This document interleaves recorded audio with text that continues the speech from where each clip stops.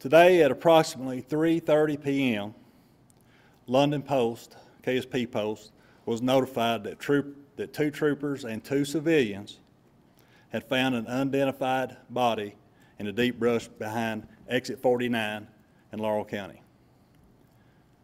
Troopers had been searching in the area all day and had noticed vultures in the area. They continued to try and locate the exact nature or the area that the vultures were circling in. They began, at that time, while they were in there, they began to detect a strong odor of what appeared to be a decomposing flesh, whether it could be animal or human. While moving through the thick terrain and trying to locate the smell, troopers heard voices, and the troopers immediately identified themselves in the woods. They identified themselves as state troopers and asked that the individuals that were also in the wooded area identify themselves.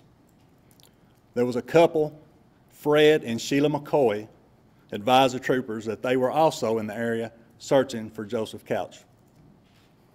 Almost immediately after that interaction between troopers and the McCoys, the troopers and McCoys stumbled upon an unidentified body.